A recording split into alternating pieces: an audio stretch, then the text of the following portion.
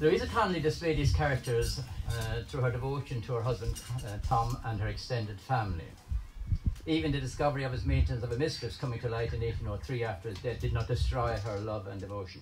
I met with a blow that almost destroyed me, she wrote, but also declared, my rooted affection for him remains unshaken.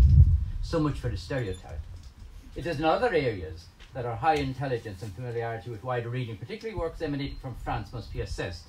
As Henry said, she spent her childhood in France and she knew French before she could speak English. There is ample evidence that the texts of French authors of the Enlightenment movement, such as Rousseau, Voltaire, Montesquieu and others, enjoyed a readership in Ireland. I use the term Enlightenment to describe ideas of the 18th century that emphasised the use of reason to pursue knowledge, advanced the human condition and pursuit of happiness. It believed strongly in individual rights and political and religious toleration. It held that education was crucial to human advancement, and she held all these views. Indeed, Emily, Duchess of Leinster, her sister, invited the celebrated Rousseau to be tutor to her children. The offer was declined. An understanding of the motivation and purpose of her work in refurbishing and managing a housing estate must be set in the context of the Enlightenment values then fashioned among women of her class and education. She and others like her were readers proficient in French and interested in new ideas in writing, architecture, landscaping and gardening. By her involvement in landscape design and building refurbishment, she developed for herself an area of personal autonomy and control. Between 1758 and 1821, she effectively masterminded the reconfiguration of Castellan House and Estate. The influence of Rousseau, particularly his work Emile, wherein he praises rural life over urban. It was he who wrote, "Man is destroyed in the cities," a modern theme, can be seen in her promotion of cottages on the estate and the bathhouse, the remains of which can be seen today. In 1778, she describes how she spent the summer, bathing, dining, and living at the cottage.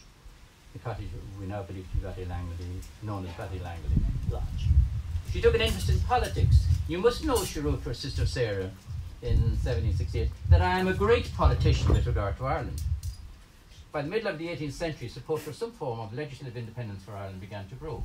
Such ideas began to seep into the areas culture, politics, and intellectual discussion inhabited by Louisa Conolly. Part of that consciousness supported the development of Irish trade by buying only Irish manufacture, and in the case of Louisa Conolly, supporting the development of a hat factory in Celbridge. An English newspaper was to write, "The straw bonnets now so much in fashion originated in Ireland and from a praiseworthy motive in Lady Louisa Conolly." In the matter of the American Revolution, her support for the colonists was unequivocal, referring to George III as that hardened wretch for his opposition to concessions to the Americans. Out of that political ferment developed the period known as Grattan's Parliament, when Ireland gained a great measure of legislative independence. To quote R.F. Foster, Grattan's Parliament did represent rhetorically the odd sense of Irishness felt by the ascendancy, which helps to explain why it was so easily co-opted into later nationalist tradition. It may well have been co-opted, but not necessarily always acknowledged.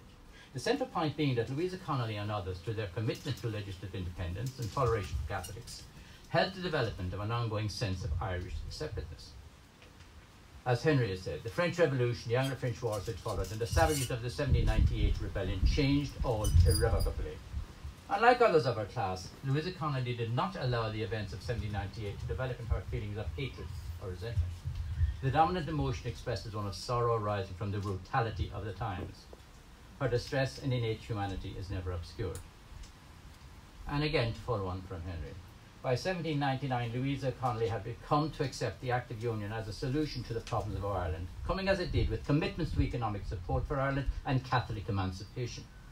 Her acceptance of the Union must be seen in the context of its time, where it could be seen as a bold and innovative commitment to bring peace and economic security to Ireland. And it failed. It failed for the usual reasons. The British establishment failed to live up to its commitments.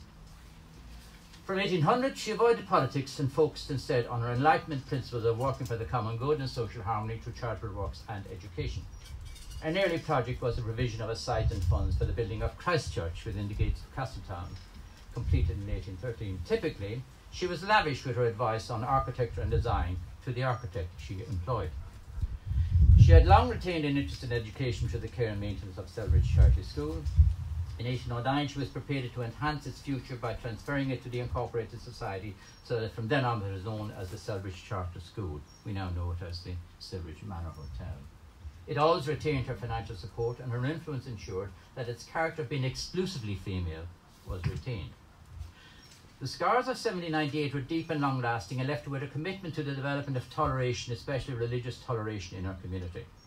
Thus, she established a co-educational and multi-denominational school of industry, what we now call a vocational school, on the site of her late husband's hunting kennels.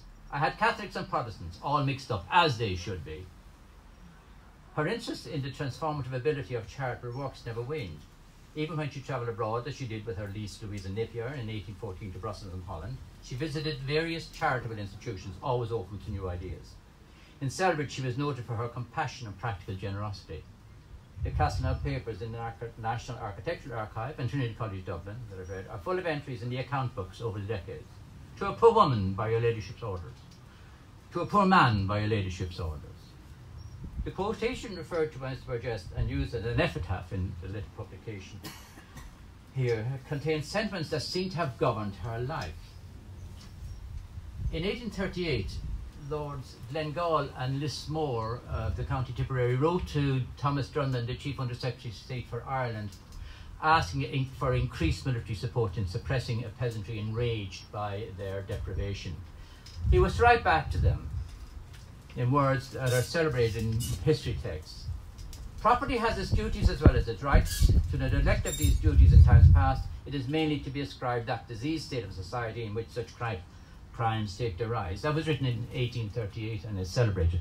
Lady Louisa Conolly was making those points in 1820. I think we have our knowledge or understanding of her has been, I think, behind an aesthetic veil for far too long. I think it's female historians like Gillian Byrne and Ruth Thorpe and others have allowed us to see beyond that and see behind that aesthetic veil a woman of intellect, a woman of historic consequence, and a woman worth commemorating.